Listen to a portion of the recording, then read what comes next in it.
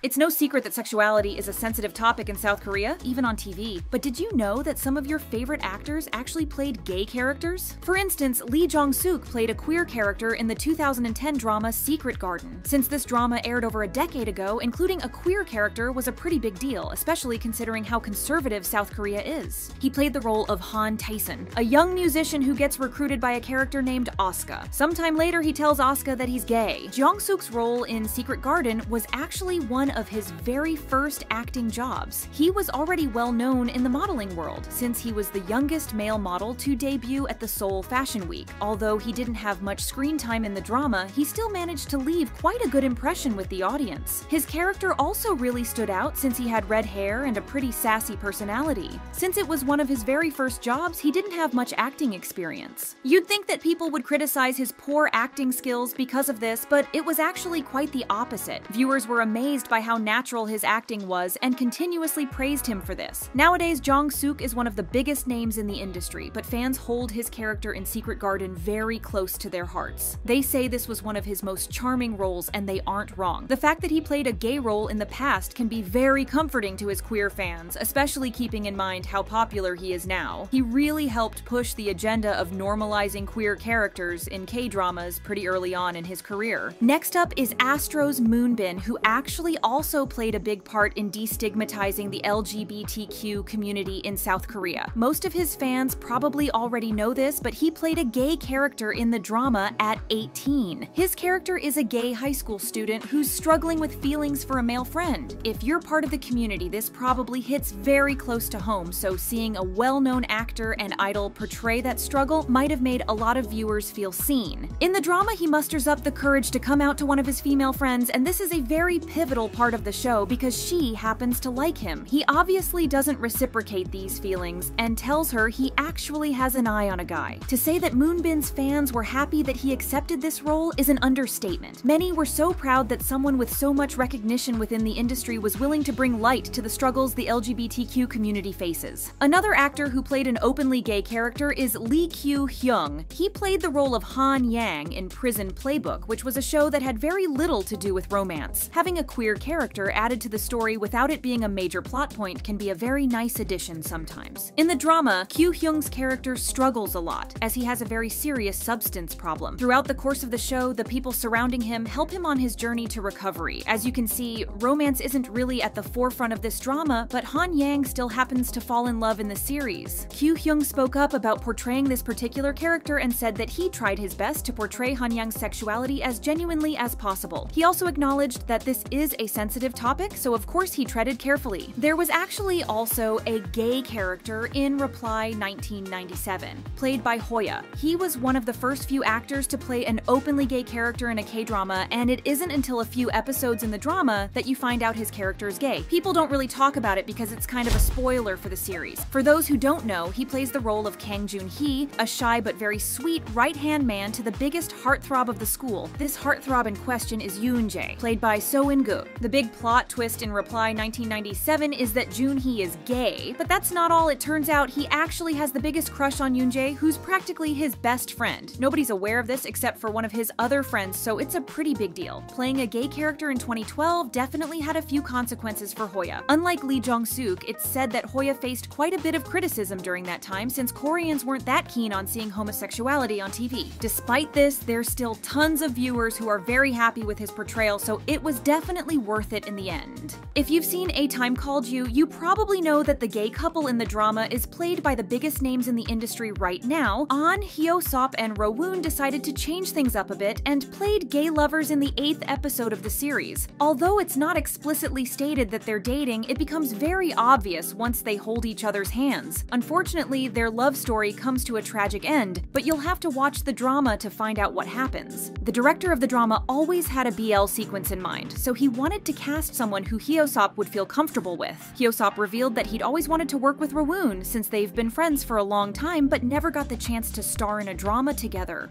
This was the perfect opportunity, so he proposed the idea to the production team and they immediately agreed. Hyo-sop believed it was best to bring in a friend for the role since the characters obviously have love for each other. Explaining his thought process, he said, "Love has many forms, and I believe that the affection you feel for your friend is one of them. However, playing out such a romantic sequence with one of your close friends might get a little awkward. Yosop confessed that they actually struggled quite a bit at first, since this was their first time acting together on set. The fact that they had to play each other's love interest didn't exactly make it easier. They eventually got the hang of it, and although it was a bit strange at first, it actually became really fun as they continued shooting. Yosop admitted there were still a few times they experienced discomfort, but that was something they learned to work with. He added, "We became immersed in the situation while acting, but as soon as the scene was over, we got annoyed that we had been so into it." But when they were asked if there were any lingering feelings after filming, both of them laughed and said no, it turns out that Rowoon didn't even get paid for his special appearance because he didn't want to. The director shared, "Rowoon didn't take any money for the appearance. Instead, Rowoon asked that On get a meal truck sent in Rowoon's name." It seems like this was overall just a very fun experience for these two, but for the LGBTQ community, their portrayal of a gay couple was actually pretty groundbreaking. Considering how big they are within the entertainment industry, this definitely played an important role in normalizing gay couples in K-dramas. Did you know that Chae So-won also played a gay character? He made headlines for starring in Unintentional Love Story, one of the brand new Korean BL releases of this year. The plot follows a recently fired employee who decides to turn his life upside down by traveling to a cozy coastal town. Here he meets a mysterious pottery shop owner with a very intriguing past. Spoiler alert, the two fall in love. You'd think that fans would be happy that So-won decided to play a queer character, but it was quite the contrary, actually. Shortly after the release of the drama, So-won announced his marriage to actress Hyun-kyung. They also shared they're expecting a child together, which usually would be taken as very good news. Fans were incredibly upset though, and this had everything to do with the timing of the announcement. Many argued that the news of his marriage would affect the show negatively since it's a BL drama. Some also found it suspicious that So-won enlisted almost immediately after the drama premiered. They were leaving an overwhelming amount of malicious comments on his socials, calling him incredibly selfish. In a letter to his fans, So-won shared that he filmed the drama with lots of love and that it still holds a special place in his heart. Many Korean netizens expressed that it was crazy for him to receive so much hate for getting married. Someone wrote, "Why is it so wrong for an actor who appeared in a BL drama to get married?" Although many of his Korean fans had his back, others aren't going to forget about this for a while. Last up is Jung Garam, who played a gay character in Love Alarm. His character Hye-young was actually one of the main characters in the series. During one of the episodes, his love alarm goes off as a male student approaches him. This means that this guy has feelings for him, and Hye-young accepts those feelings with open arms. Love Alarm was very focused on showing the effects our modern-day social media addiction has on our love lives, but nobody really expected it to include a gay storyline. Although Hye-young's sexuality wasn't explicitly stated in the show, it's pretty obvious that his interaction with his fellow student had love undertones. Share your thoughts in the comments, and thanks for watching.